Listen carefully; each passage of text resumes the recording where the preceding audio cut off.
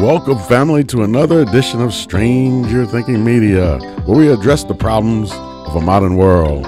This is Yahuah, bringing it to you again. We're going to try to hit this topic. We're going to talk about the Nephilim Kaiju.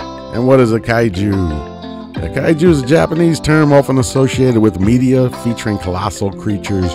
Represents a captivating subgenre of science fiction.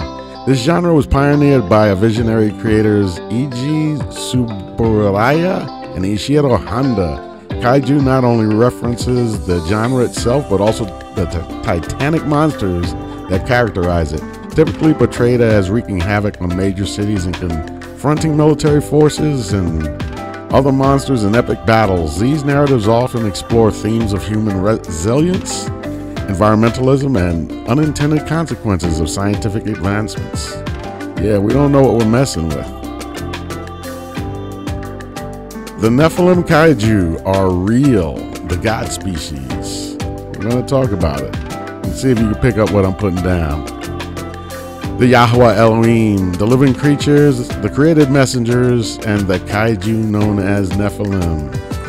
Welcome to our channel. Please like, subscribe, and hit the notification bell. Enjoy the show most of all. And I hope you learned something. Psalms 22, verse 6, "But I am a worm and no man, a reproach of men and despised of the people. All they that see me laugh me to scorn. They shoot out the lip, they shake the head, saying, He trusted in Yahuah, that he would deliver him. Let him deliver him, seeing he delighted in him." And I do. The Yahuah Elohim, we went over this in the previous video, but I want to go over it again just so we're sure that you get it.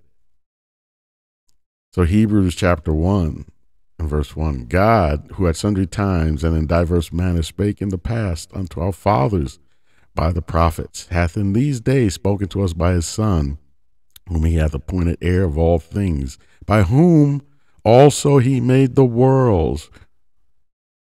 He made the worlds. Now I want you to think that one through for a second.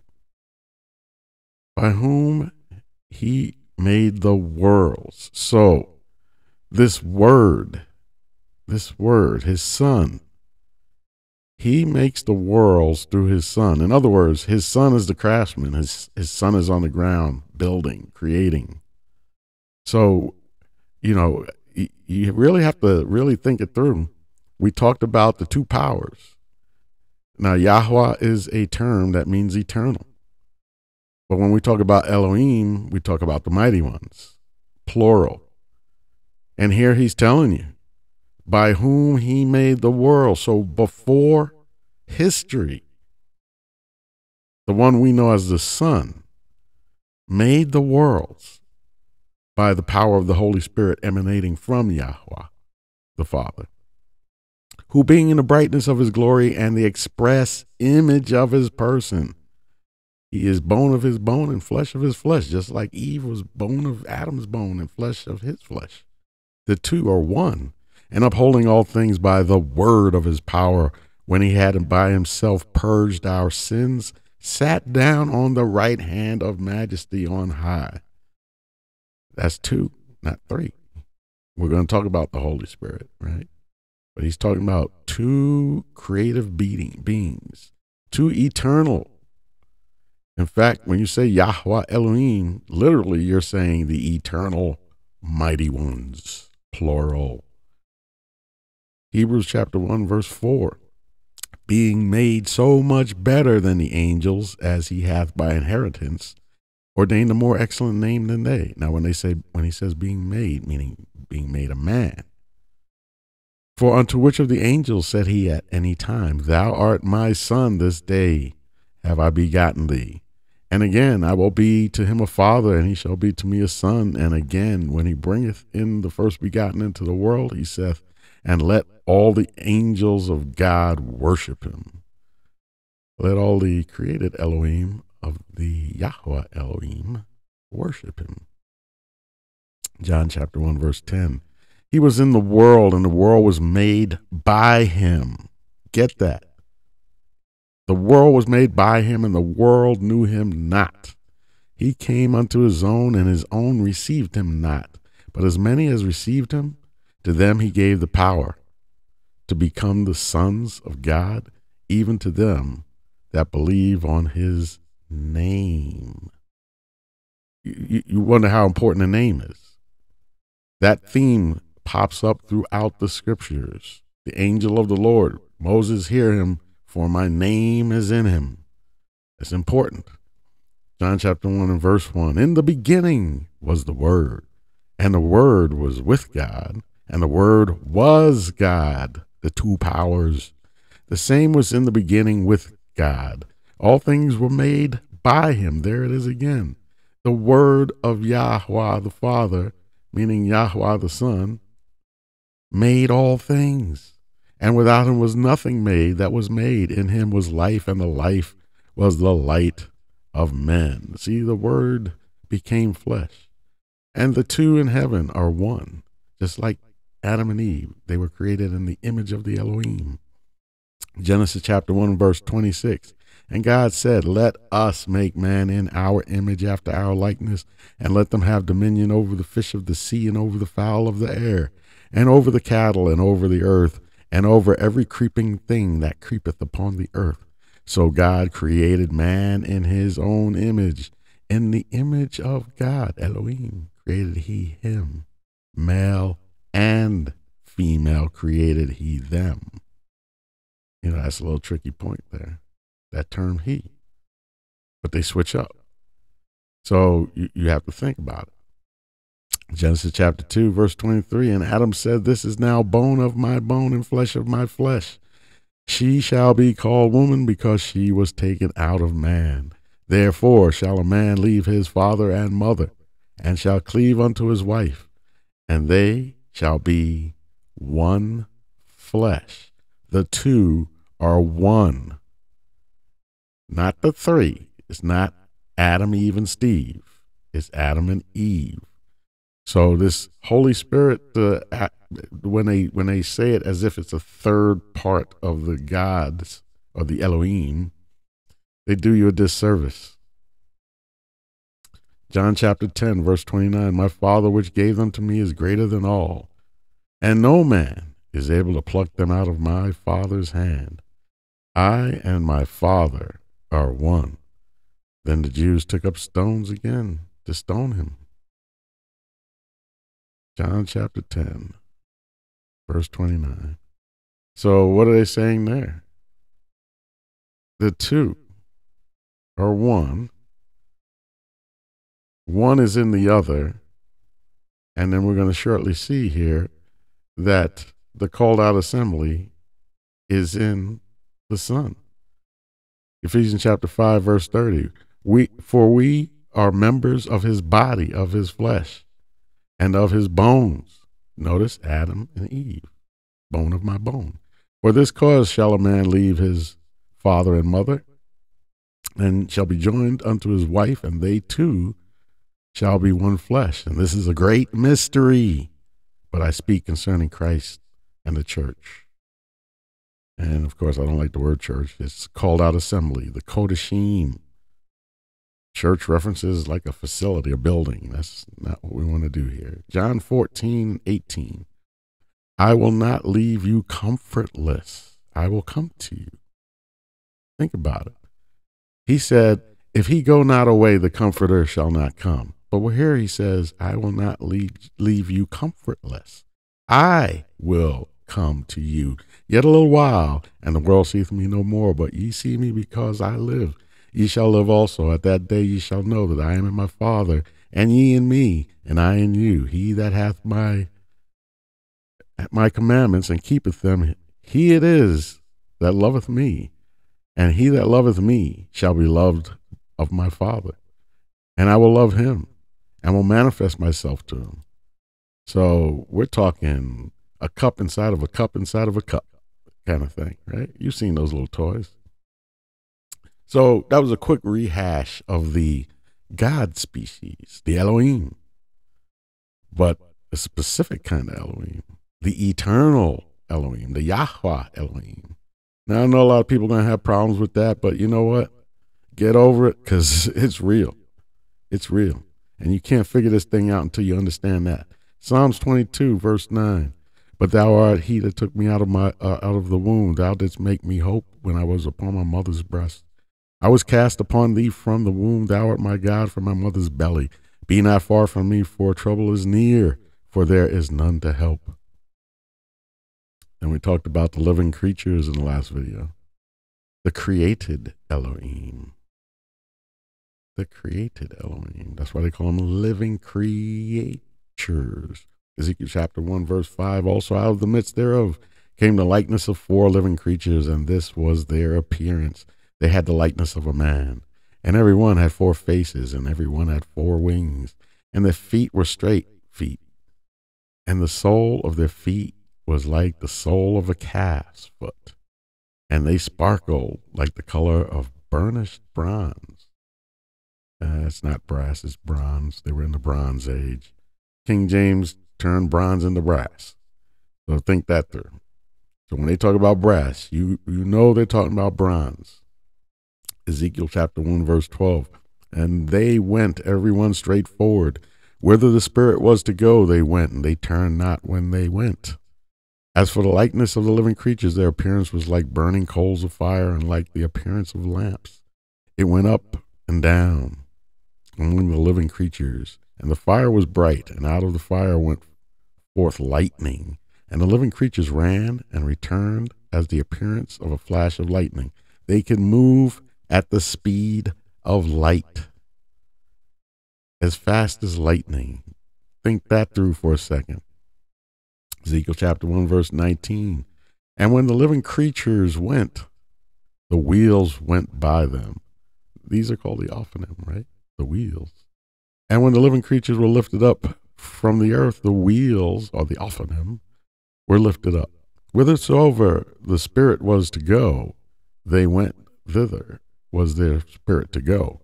And the wheels were lifted up over against them, for the spirit of the living creatures was in the wheels.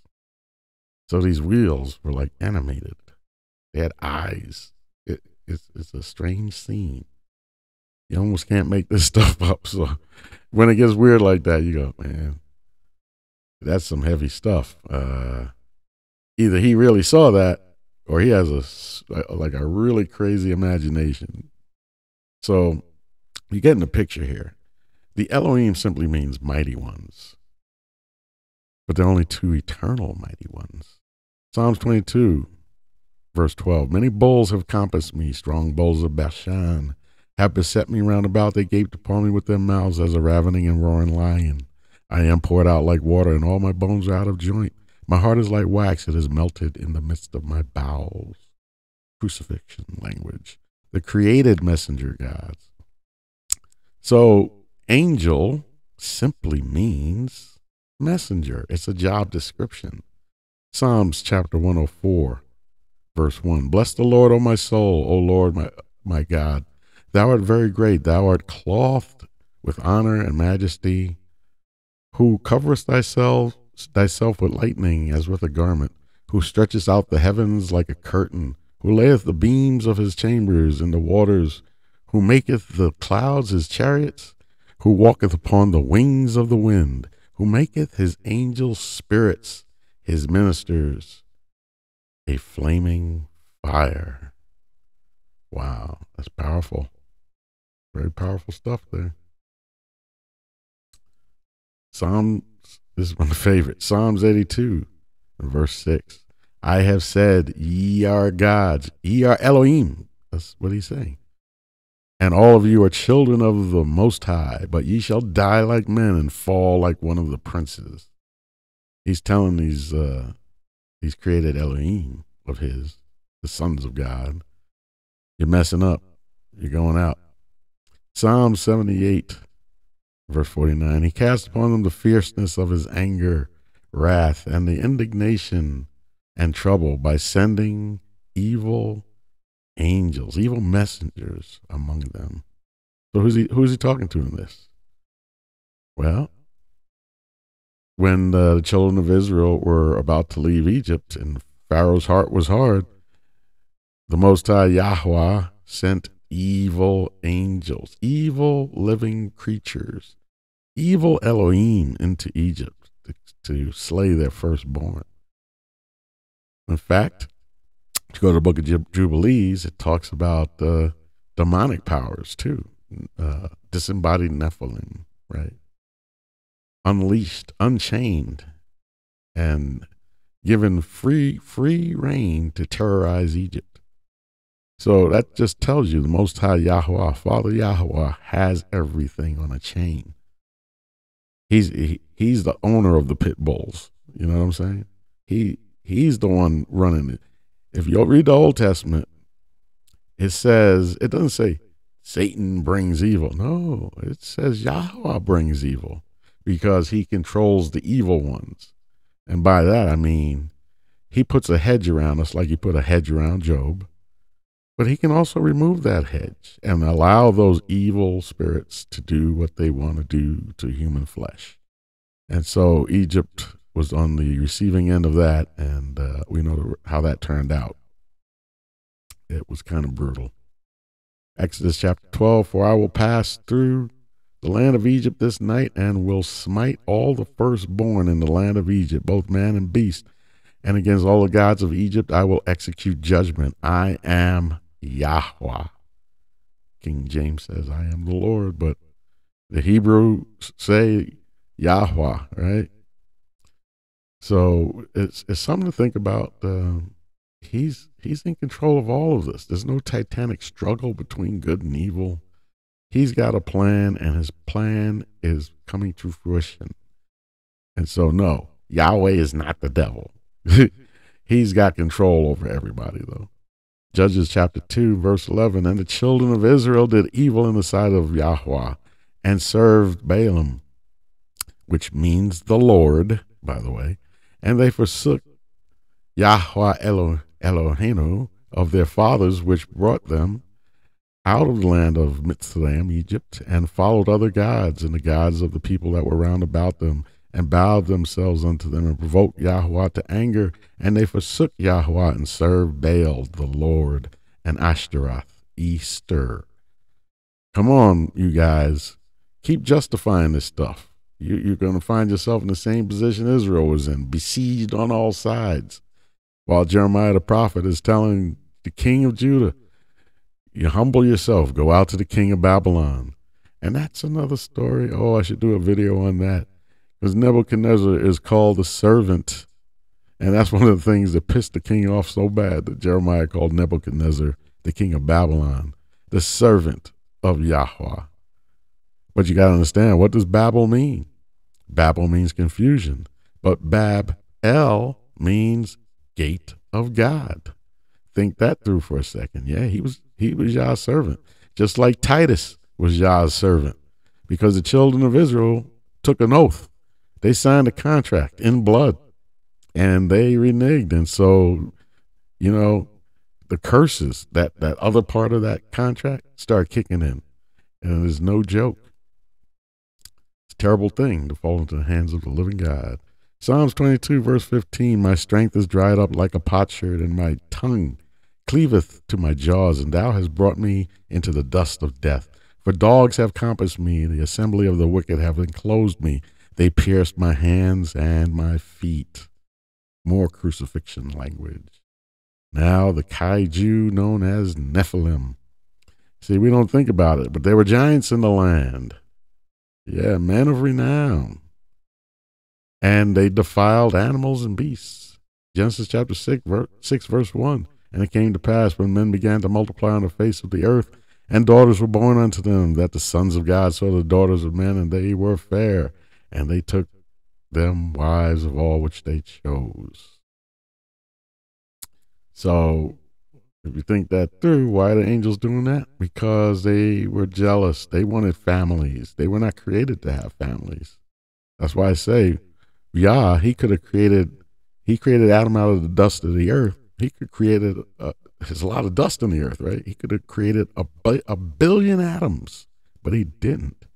He said, no, I'm going to create a companion. I'm showing you how I do things. This is what I did. Out of me came my other. So we were always one, but now this other goes forth from me to create the word, called word, or wisdom in the book of Proverbs, right? They are actual entities, not just terms. They're entities. So the word goes forth. It said, remember, we just finished reading that the word created all things and that the Son created all things. So the word and the Son are the same guy, right? Think it through. It's just that the word is what the Son was before he became flesh. And that's the part some people have a hard time with. Some people don't. Some people, they get that. But some people just, I don't know. And then I'm just reading in the book of Enoch, and it's talking about the Son of Man, or the Son of Adam. And it specifically says, and I'll do a video on that too. I mean, there's just so much to talk about. But that the Son of Adam would rule all the earth and be seated at the right hand of the Father. The Son of a man, a human man. Of course, now he's Elohim. He's got eternal life. But, we don't think of it in those terms. But it's more going on here than meets the eye. The promise of eternal life. Well, only the Elohim have eternal life. So if he's offering you eternal life, guess what? Genesis chapter 6, verse 4. There were giants in the earth in those days, and also after that, when the sons of God came in unto the daughters of men, and they bare children to them, the same became mighty men, which were of old, of renown. And of course, that word, men of renown, that word renown is actually Hashem. That's the actual Hebrew word. In the oldest text, it says men of Hashem, the name. But they're not talking about Yah's name. They're talking about their own name. And so if you think about it, Christ gave you a heads up. He said, I come in my Father's name and you reject me. But one is going to come in his own name. That's what all this thing is about. These people calling themselves men of Hashem, they come in their own name, the name. They're creating their own name. Nimrod said, let us go down to the plains of Shinar, build us a tower, and let us get us a name for ourselves. That means more than meets the eye. That means something. That's in rebellion to the name, meaning Yahuah. And if you think about it, yeah, we're still in rebellion to the name. Why? Because he tells you his name in the scriptures 7,000 times, and yet you're praying to God. You're praying to God. You're praying to the Lord. I think we talked about that. Baal means Lord. Isn't that funny? And Israel was kicked out of the promised land for worshiping the Lord. Balaam. Okay? Think it through. And what does God mean?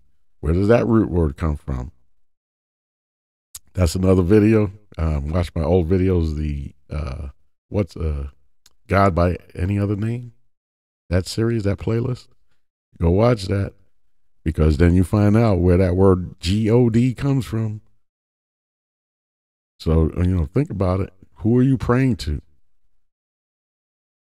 Okay, Genesis chapter 6 and verse 23, and every living substance was destroyed, which was upon the face of the ground, both man and cattle, and the creeping things, and the fowl of heaven, and they were destroyed from the earth, and Noah only remained alive, and they that were with him in the ark. So for all those people talking about the Nephilim survived that, no, they did not survive that. But remember, Noah was chosen because he was perfect in his generations. He was not tainted with Nephilim blood. So to start the human race over, to purge that Nephilim bloodline, he chose Noah, someone perfect in his genes. He did not have Nephilim DNA in him, but somebody did on that boat. So just like, come on, you know about DNA. Darwin didn't know about DNA. That's why for you people who are still stuck on this evolution thing, I can tell you, once you understand DNA, it is mathematically impossible for random mutations to form a whole new species. Literally, the universe is not old enough for that to have transpired. The odds are 1 in 10 to the 77th power. And that's a big number. In fact, that number is basically, it's basically infinity. It's not happening. It's not going to happen. And there are reasons why it can't happen. So, and scientists know this. Scientists know this. You are following people who are deceiving you. They know the earth isn't that old. In fact, I mean, they've tested that theory.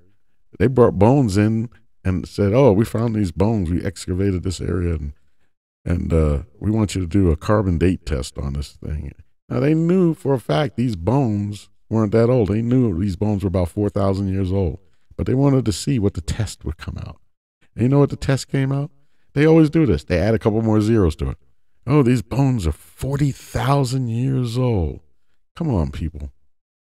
Come on. The only reason scientists are not telling you the truth is because the ones that want to tell you the truth, they're afraid of being excommunicated out of the scientific community. Mathematicians will tell you, yeah, it's literally impossible. You know, look at the Cambrian explosion, if you know what that is. Go watch my videos on the evolutionary videos I did about dinosaurs and all that. We talk about it. They're some of my first videos. They're not that great, but the information's in there if you want to know what it says, you know. So let's keep moving here. Jubilees, chapter 10, verse 4. But do thou bless me and my sons. This is Noah talking after the flood. Bless me and my sons, that we may increase and multiply and replenish the earth. And thou knowest how thy watchers, the fathers of these spirits.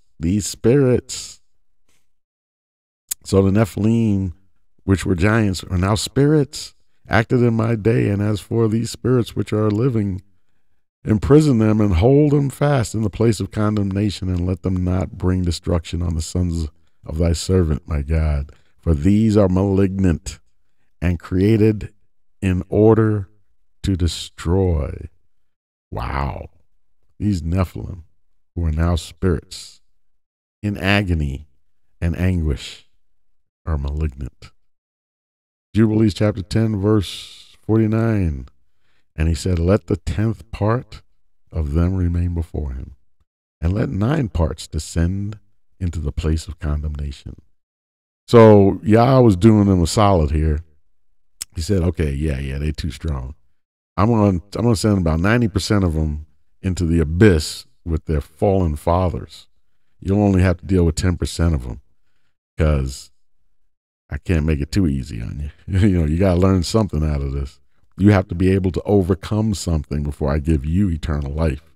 You're not going to be like them. You're going to have to overcome. You're going to have to improvise, adapt, and overcome. And that's what the Marine Corps teaches you, right?